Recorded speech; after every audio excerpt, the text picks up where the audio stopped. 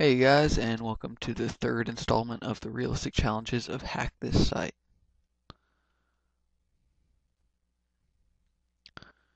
Now, this tutorial involves cross-site scripting or XSS, and we're gonna look into that here when we log onto the site. Alright, so the third part of the realistic missions is the piece poetry, and this is a Girlman website for people to post poetry on, and fastest hack the website, and we have to hack it back and take it over. So let's check this out.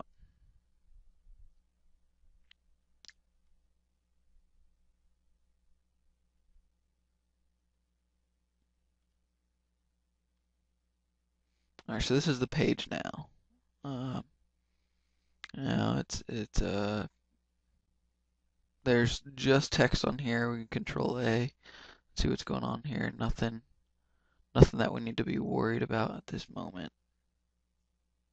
So we're gonna check the source code again. Go ahead and right click. Go to Inspect Element, HTML. Now, in the source code, we see that there's really nothing here. I mean, you can dig through this whole thing, but what people fail to realize is that in HTML you can put comments. So we're going to inspect this with Firebug actually, and I recommend getting it because of things like this. And notice there's a comment right here, and to see this you have to have in Firebug enable, go to HTML, the setting here, and go to show comments. And that is going to show you all the commented out sections. And at the bottom of the page here is note to the webmasters. This site has been hacked but not totally destroyed. The old website is still up. I simply copied the old index.html file and renamed it to oldindex.html. So now that we know that there's another file out there called oldindex.html, we're going to go ahead and put that in the end here. And here is the original website. Now let's peruse around the original website and see how it might have gotten hacked. I can read the poetry, and there's some poetry links here that bring up just PHP scripts of text. Now I've seen people hack sites through the PHP value here. That would be kind of SQL injection. But if we go over to submit poetry, this is a page where you can actually submit information, and this is how XSS is performed, or cross-site scripting. So we know that to submit, when we submit this is going to be the title of the document that we're submitting, and this is going to be the information in it, and it'll be read by the server however it's coded.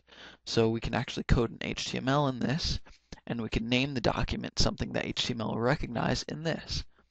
Now this is valid because we want to get this site to be the original index.html file. So what we can do is go and view the page source, or F12, I think, on most Windows machines. Go ahead and Control A, or copy everything, Control copy. And we're going to go submit poetry. And now the name of the poem is going to be the place where the file is located. Now because the website right now